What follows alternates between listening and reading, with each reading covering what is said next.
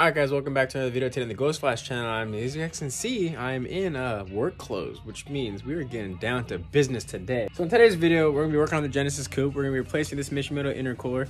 Don't get me wrong, Mishimoto is a great company. I was sponsored by them, or am, but it's time to upgrade to something bigger. So as you guys can see, I'll show you guys a close-up the differences between the Mishimoto and this intercooler. I forget what brand this is. I want to say Greddy, but I don't remember, but don't quote me on that, but it is what it is. I'm also going to try to take off the carb legal Mishimoto sticker off this intercooler and put on this one. That way it's still carb legal, you know, ways around things. Come on, I got a thing. Even got the carb legal thing right here, you feel me? But yeah, so we're gonna be doing the intercooler today on the Genesis Coupe, as well as I might try to tackle some wiring with the car, see if I can fix the gas pedal without having to replace it, and my brake lights. I'm just gonna go further into the vehicle and try to figure out more things I can fix on the vehicle today, as well as the intercooler. And if we have time, might install the Brembos today as well. But today's main focus is gonna be the intercooler, as well as Austin is here today. We're gonna be doing a roof rack, or truck rack on his truck. I don't know what to call it. A roof rack, truck rack, bed rack. I don't know what to call it. But as you see, the rack's already on the vehicle right now. It's not bolted on. It's just sitting on there strapped down. Got it for free. So we're going to be installing that today. We're going to be painting it, sanding it, primer, all that good stuff, installing it. So we're going to do that after he's finished taking a crap. As you guys can see, the Civic that was in the beginning of this video, that's John, the Civic leader. He just left. We did the oil change on his car today. That was about it. Damon's going to be on his way as well. He was just here, but he's going to head back home. He had to go pick up something. He's going to be heading back. And he's going to be helping us out today with the painting on the rack, as well as the big brake kit on the Genesis Coupe. And I'm just going to go and start installing the intercooler myself while I'm here. I'm gonna see if I can get it to fit with the stock, or not stock, with the Mishimoto intercooler piping. And if I have to make brackets, I'll make brackets. I have a bunch of stuff that I can make brackets with if I need to go and make brackets as well. I might see if I can tighten up the engine bay a little bit today with the new hoses and stuff like that. So yeah, today's just gonna be a car filled day with all the homies.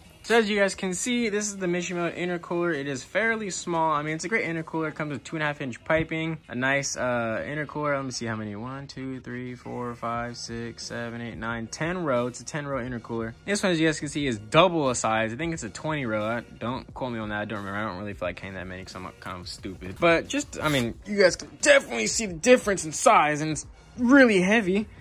So yeah, this is gonna be a way better intercooler for the bigger turbo setup. Like, this intercooler is more of an OEM upgrade for the OEM turbo, but with the bigger turbo, obviously you're gonna run a bigger intercooler. The piping should still be fine. So we're gonna go ahead and just do the new intercooler today. Hopefully that works out. Now I'm gonna try to tackle the wiring, see if I can get the car be able to drive again. Because once I can get it driving, I can go ahead and go get this car taken to the shop to get a new intercooler, or not intercooler, new downpipe fabricated, and my hood dump set up. Look at that big choo-choo spoolie boy just chilling on in there. I also gotta get a cover for that. Gotta figure out a way to get a filter or something, because that's not gonna cut it anymore, because I'm scared to get something stuck in the turbo. As you can see, no downpipe. So yeah, that's gonna get done at some point. So I'm gonna see if that hosing that I showed you guys in the last video, will fit. If not, we'll just figure something out. So I'm gonna try some of these hoses today.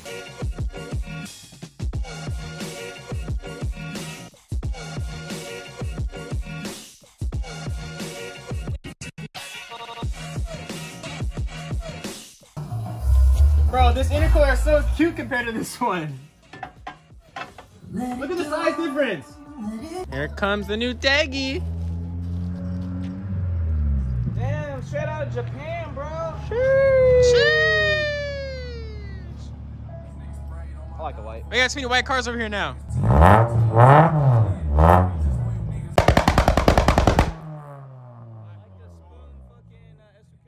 Oh, the red door sills. The red kind of goes hard though.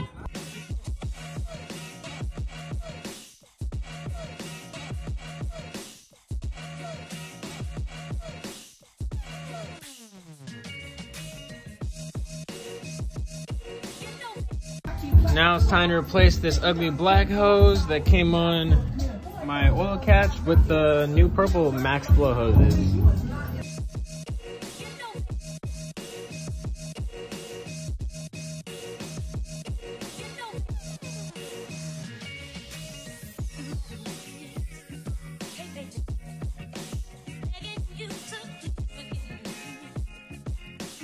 So we got the new oil, what's it called? Oil catch can lines. Nice little clear purple. We got the, what is this? Overflow hose. Got the boost controller mounted.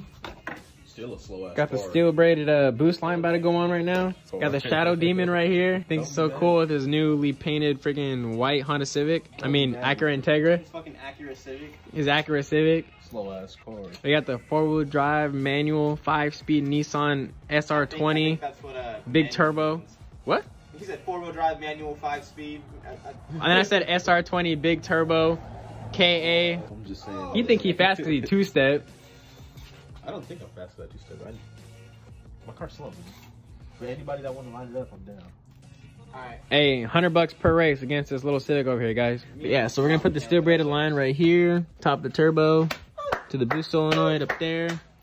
Y'all said this is heavy? And then I gotta figure out, I gotta order more of this to do all the other boost line because I'm done with the rubber. Alright guys, so it is the next day. I'm just gonna go over everything that we did in this, or I did in this video. So as you guys can see, or I don't know if you guys can see, but the new intercooler is installed. Literally twice the size of the Mishimoto intercooler. I believe that's the Greddy one. And then I have the Mishimoto one that I took out, and then I got the Max Speeding Rods one also. So, so this is my oil catch can, and you guys can see this is, I had to do new hoses. I didn't have to, I just chose to because I got these hoses sponsored. So, obviously, you know, purple, we gotta do a purple theme. So yeah, and I was kind of over the old hoses. They were like a clear blue, and they were really disgusting, and so I just wanted to revamp. We also got the new coolant hose right down here. I'm probably gonna be purchasing a new coolant reservoir, probably a purple one because the blue obviously doesn't match. Same with the radiator hose, because I have blue one, and I got a stock one down here, so I gotta get rid of that stock one and get the purple one. Get a purple one to switch this one out. So also, I did a steel braided boost hose. So this is the boost hose that goes with the top of the turbo, or front turbo, we want to call it. Kind of sick and tired of using the rubber one because I was afraid of it melting, because there was I did have 2 other ones on before that did melt. The third one did not melt, but I was also scared to just keep running it, so I went ahead and changed that out with a steel braided one, so it looks pretty nice. Temporarily put my stubby up pipe from the wastegate on because the unicorn one is kind of getting old and I kind of looked retarded in my eyes. It looked cool at first, and then after a while I'm just like, it looks kind of dumb. Also got the boost gauge installed over here. This is a manual boost controller, and as you guys can see, I made a custom bracket. Oh, don't mind the oil. I pulled out the dipstick the other day and I dripped oil all over and I forgot to clean it. But anyways, yeah, so this is actually an oil catch can that I got out of a CTSV that I custom fit to fit my vehicle, and also made my own custom brackets right here to mount to the chassis. I also made a custom bracket for the boost controller to be able to mount so it's nice and sturdy right there on top. But yeah, if you guys liked and enjoyed today's video and all the stuff I did to the Genesis Coupe, and you guys want to see more, drop a like and a comment, and definitely subscribe because there's gonna be a lot more parts going on the vehicle. So yeah, like I said, like, comment, subscribe because Genesis got way more parts coming in. Let's get to 2,000 subscribers by the end of March, maybe, possibly. So if you guys enjoyed today's video on the Genesis Coupe, we want to see more installation videos on the Genesis Coupe. Like, comment, subscribe. Catch you guys in the next video. Peace. That I'm lost, located in the back door. Don't even wanna check.